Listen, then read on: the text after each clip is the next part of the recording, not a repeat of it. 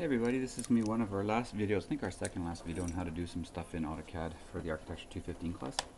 So welcome. Today we're going to learn how to make a CTB file. So when we're plotting, we need to transfer some information from colors to line weights. When we made our layers way back in the day, we named them with a number, so 005, 030, stuff like that. We can put numbers in between there. What this corresponds to the line weight. But we don't do line weights by layer, we do line weights by color. So the color red is going to have a line weight thickness of 0.05. The color magenta, 0.05. The color gray, 0.05. And cyan, 0.05. Concrete and walls are 030, so that's going to be 0.3, not 0.03 or anything, but 0.3. These are 0.05. This is really thin. This is going to be 6 times thicker. So what this number is going to end up being 0.3 millimeters thick. That's how wide the line's going to be, and this is 0.05 millimeters thick, the thinnest line we can get. So in effect, we're going to have 2 line weights in most of our drawings that we do. We can add more next semester. So the way we do that is we need to make something or create something that will transfer or will convert our colors to a line weight. So that's what we're going to do. We're going to create this thing called a CTB file. So if I go File, Plot, make sure your arrow is, if you have a screen looks like this, make sure your arrow is maximized.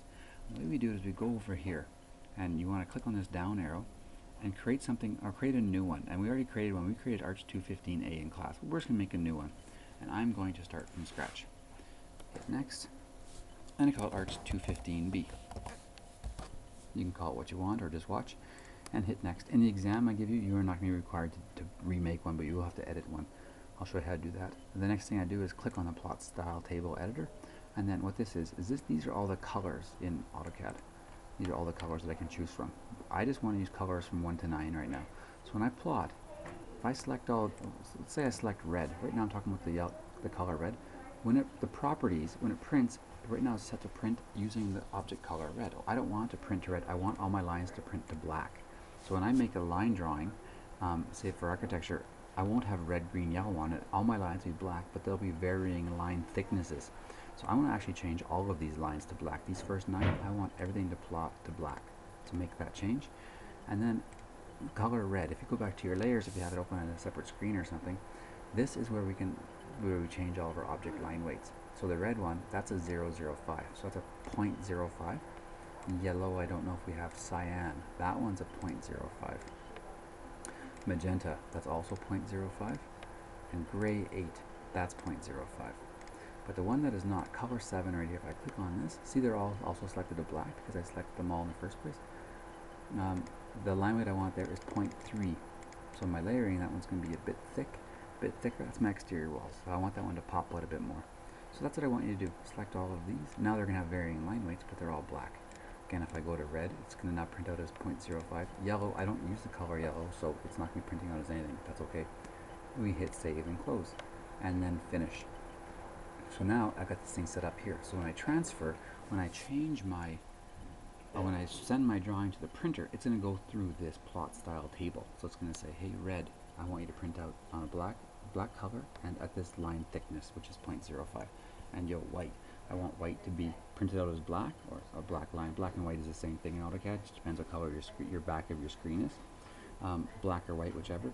It's going to print as a 0.3, and it's also going to print as a black line, but it'll be thicker than the rest of these. Let's get to plotting then. So I can just hit cancel here. That is now set up. So that plot style table editor, those pen weights, I've set them up. They're saved on my C drive, so they're actually saved in the hard drive. So now when I go to plot, I can go File, Plot. This now appears. This is saved in the hard drive somewhere. And if you want to change it, you can go to your A1, your B1. You can go to any one of these you want. I'm going to use Arch 215A. This is the one that we set up earlier today. When I do my print, I'm going to print. This is the printer this is my default, so you'll be printing out in the room. I would also like you to select the paper size you need. So in the exam, you'll print 11 by 17. You can either do that or letter size. Where's 8.5 by 11? There it is. Whichever. I'll go 11 by 17 for fun. And then when you print, this might say display right now, so they'll print what is being displayed, which you don't even know what that is. I want to actually window it. So if I select window and then go and window it, I'm going to print my, quarter done main floor plan here. I always want the center of the plot. I want this drawing to be centered in the piece of paper I'm making, and you can go fit to paper, these are my line weights up here. If you don't have this screen, again, click this little arrow right there for more options. I want it in landscape, and I want it fit to paper. So I preview that. That's as big as, that's the full size, as large as it would actually fit on the paper. I don't want that. In the exam, I want you to print to a certain scale, which I don't have here right now, and I don't know why it's not showing up. But yours, when you guys print, all the 3/16ths and a bunch of other those should show up. Yeah, so yours will say something like 3/16ths to a foot, or 1/8 of an inch to a foot. Select that as the scale that you want to print to. I'll actually go open a new drawing and see if I can find it. What I did is I went and grabbed another drawing. The original drawing I was on didn't have imperial stuff set up, so I've come back and set it up exactly the same way. But now when I click on custom, all these pop up. So say I want to print it to a quarter of an inch per foot. That'll be the scale it prints out. So there's my printer, there's the paper size I want. I've windowed it, and I've made my window around that object there. I hit escape to get out of that. It is centered, and it's all set up to scale. It's also in landscape.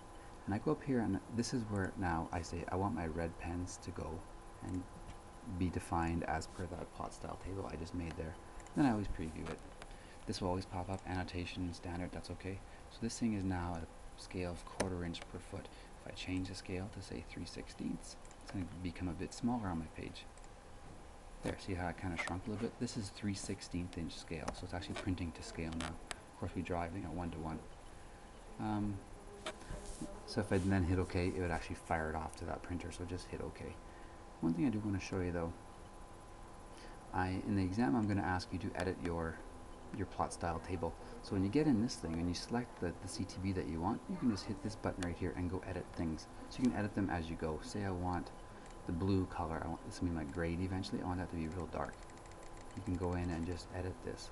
So right now I'm actively editing, save and close, I actively edited Arch 215A. So if I go into that again, the blue is now saved as 0.5. And I saved it, that is now saved on my hard drive. So if I say to you, I want you to change 4 colors, I want green to become 0.1, and I want gray 9 to become, I don't know, 0.2, and you save and close that, the CTB that you have created is now saved to that. You have now edited it. So again, you edit it, everything else stays the same. You see red, get out of there. Red is still, stupid thing pops up, I don't know how to make it go away. Yellow is still 0.05, all these ones are 0.05 from here. That's 0.3, blue is now 0.5. Things bothering me.